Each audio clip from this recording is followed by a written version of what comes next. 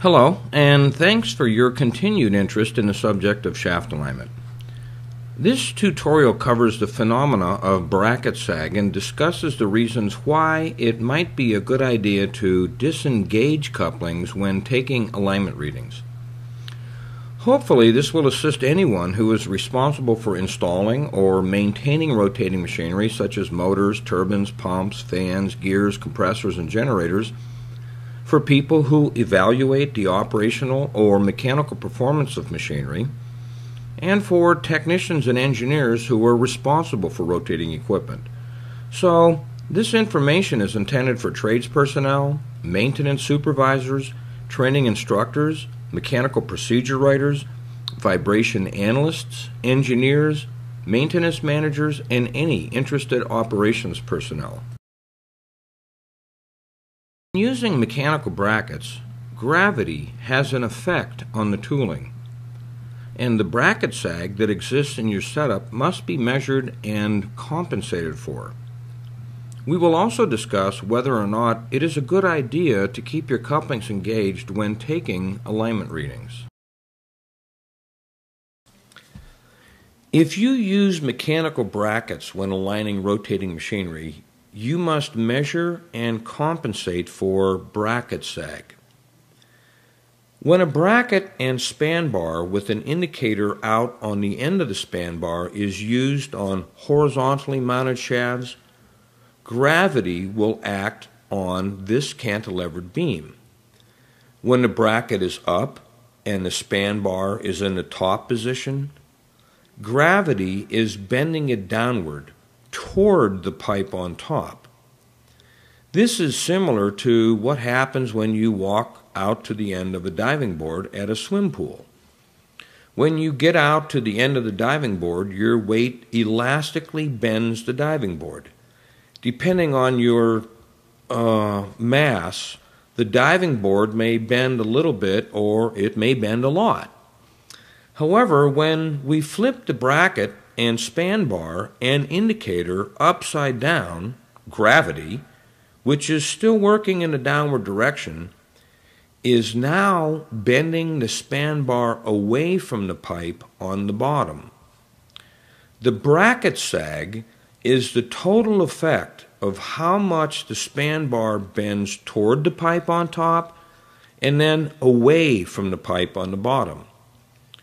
There are 4 factors that affect bracket sag: the amount of overhung weight, the weight of the dial indicator, the weight of the clamp that holds the indicator to the span bar, and the incremental weight of the span bar itself. The next factor is the span of the bracket. Are you reaching out 4 inches or 12 inches or 20 inches? The next factor is the stiffness of the span bar and bracket. And the last factor is clamping force or clamping pressure. Usually, after I capture the alignment readings, I remove my brackets from the shafts and be careful not to disturb how they were set up to take measurements on the shafts of the drive system I was aligning. I use the same indicator, I don't change the span distance, and I find a fairly rigid piece of metal pipe about the same diameter that the shafts were clamped to. I position the bracket and indicator so it is touching the top of the pipe, or in this case, another bracket I used as the contact point for the indicator. I plunge the stem of the indicator in about halfway, zero the indicator, and then flip the entire arrangement upside down and note the reading on the indicator. It is usually a negative number. This is the amount of sag there is in this bracket for these sets of readings on this particular drive system.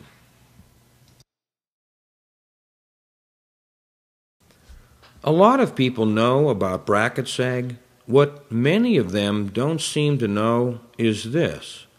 If you are, for instance, taking a set of reverse indicator readings on a motor and pump drive system, and you had 12 mils of bracket sag, Here are the readings you must obtain to ensure that the motor and pump shafts are aligned with each other. If you are spinning zeros, your shafts are misaligned.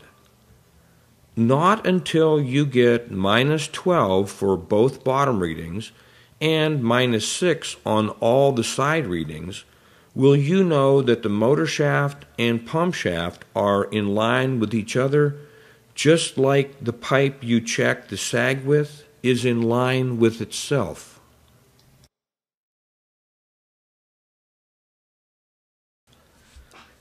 Any field readings you get must be compensated for bracket sag before you can determine what moves are needed to correct a misalignment condition. Let's say we are going to take a set of reverse indicator readings between a motor and a pump. These are readings that we are going to get to measure in the field, knowing full well that there is sag in our bracket. But for now, our efforts should be concentrated on getting good measurements. We'll deal with the sag in a minute. Earlier in this tutorial, we showed the reverse indicator method, which can be performed with just one bracket and one indicator. Perhaps we start off by clamping the bracket on the pump shaft and place the indicator on the motor shaft. We plunge the stem of the indicator in at top, zero the indicator there, and sweep around the motor shaft. On the west side, we get a -54. On the bottom, we get a -72. And on the east side, we get a -18. We take the bracket off the pump shaft and clamp it to the motor shaft and place the indicator on top of the pump shaft, plunge it in, zero the indicator, and take a set of readings. On the west side, we get a -46. On the bottom, we get a +32. And on the east side, we get a +78. We then take the bracket off, find a pipe, clamp the bracket to the pipe, set the indicator on top of the pipe, rotate the assembly upside down, and notice that we have 12 mils of sag from top to bottom, and we also notice that we have a -6 on both sides of the pipe. Understand, we cannot use the field readings to figure out how to align our shafts. We are going to have to compensate the field readings for the sag in the bracket. What we're going to have to figure out is, what would we have really got with a perfect bracket that had no sag in it? So let's take this one measurement at a time.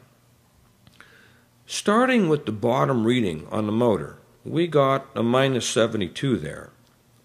So when we zeroed the indicator on top of the motor shaft and swept down to the bottom of the motor shaft, the stem of the indicator moved outward or upward 72 mils. But as we swept to the bottom, the bracket sagged away 12 mils. 12 mils of that -72 is due to the sag in the bracket. So to get the sag out of there, we take the amount of the sag, 12 mils, and add it to the bottom motor reading. -72 plus 12 equals a -60. So with a perfect bracket that had no sag in it, we would have got a -60 on the bottom of the motor. Now, let's take a look at the reading we got on the bottom of the pump. There we got a +32. Now this means that when the bracket was clamped to the motor shaft and we zeroed the indicator on top of the pump shaft and swept to the bottom, the +32 means that the stem of the indicator got pushed in 32 mils. But in the process of sweeping to the bottom, the bracket sagged away 12 mils. To compensate for the sag, just like we did for the bottom motor reading, we add 12 mils to the bottom pump reading to get rid of the sag. So, plus 32 plus 12 equals plus 44. With a perfect bracket that had no sag in it, we would have got a plus 44 on the bottom of the pump. What would we have got for the side readings with a perfect bracket that had no sag in it? Well, we have to add 6 mils to each of the side readings. For the east motor reading, minus 18 plus 6 equals minus 12. For the west motor reading, minus 54 plus 6 equals minus 48. For the east pump reading, plus 78 plus 6 equals plus 84. For the west pump reading, minus 46 plus 6 equals minus 40. These are the readings we must use to figure out how to align our shafts. If we try to use the field readings, we're going to come up with wrong answers for any vertical moves.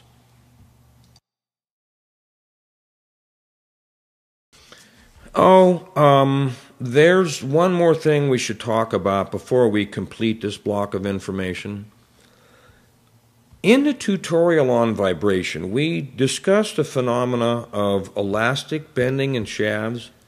We talked about the natural elastic bending of a shaft supported at both ends with bearings, and the fact that the weight of the rotor in between these support points will produce a catenary curve in a shaft.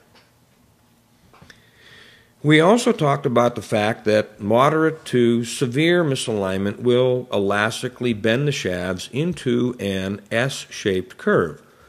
Since the main topic of these tutorials is to learn how to align our rotating machinery, it is assumed that you realize that you are probably going to start off with shafts that are not aligned correctly, and that you also know that there is a coupling connecting the two shafts together. You also know that we are going to be taking measurements across the coupling with brackets and indicators or some other type of alignment measurement system, which means that we are going to be clamping brackets and placing measurement devices somewhere in the areas circled on the illustration. Notice that the ends of each shaft are elastically bending to accommodate the misalignment condition. If we were to release the coupling, the shafts would spring back to where their center lines of rotation are at, which is where the bearings really want them to be. However, if we keep the coupling engaged and attempt to take measurements on shafts that are undergoing bending stresses, the readings we get will not be representative of the true center lines of rotation. This is probably the number one reason why people who align rotating machinery have to make several vertical and lateral moves to achieve acceptable misalignment tolerances. Therefore, if you want to measure the true center lines of rotation, it is strongly recommended that you disengage the coupling and release any bending stresses in the shafts. If you have an alignment measurement system that requires that you keep the coupling engaged, you might want to look for a better system unless, of course, you enjoy making several unnecessary moves. To illustrate what I mean, here I'm taking a set of reverse indicator readings across an engaged flexible coupling which has a moderate misalignment condition. I took a set of readings with the coupling engaged, then I unbolted the coupling and took another set of measurements. Here is an alignment model showing the side view of the motor and pump shafts along with the reverse indicator readings when the coupling was bolted together. Each major division in the up and down direction on the grid is 20 mils. If I would have used these measurements, it would have required me to remove 90 mils of shims under both outboard feet and 30 mils of shims under both inboard feet of the motor. Thank goodness I didn't do that. Here is the alignment model showing the side view of the motor and pump shafts and the corresponding reverse indicator readings after the bolts were taken out of the coupling and the spool piece connecting the two shafts together removed. This is really where the shafts are at. Only 6 mils of shims needed to be removed from the outboard feet and 8 mils of shims added to the inboard feet of the motor. Here's a comparison before and after the coupling was disengaged. That's quite a difference in perceived and actual shaft position. With an 8-inch separation between the flexing points in the coupling and a 17 mil maximum deviation at the flex point on the pump, there was only 2.1 mils per inch of misalignment in this drive system. It doesn't take much misalignment to elastically bend shafts. Gravity is a nice thing, but it can affect devices we use to take precise measurements. If you use mechanical brackets, you must measure and compensate for bracket sag on horizontally mounted shafts. If you're working on vertically oriented shafts, bracket sag is not an issue. There's a little math involved in making validity rule checks and compensating field readings for the sag that you have in your bracket, but it is well worth your time to get this embedded in your thought process. I frequently get strange looks when I'm explaining about elastic bending in shafts.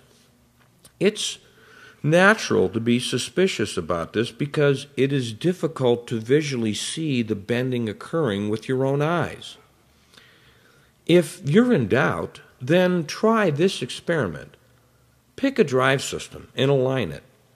With the coupling on the shafts and engaged, install 100 mils of shim stock under every foot on one of the machines. Set up your alignment measurement system. Take a set of readings across the engaged coupling and solve for the moves in the machine you put the 100 mils of shim stock under. Let me know if the solution was to take out 100 mils from every foot. Again, thanks for your interest in this subject material. I hope this final tutorial in the introduction to shaft alignment has been helpful and that this information assists you in performing your work a little easier and with more accuracy and less frustration. I also hope this has piqued your interest to continue on with not only the basic tutorial series, but also the intermediate and advanced tutorials.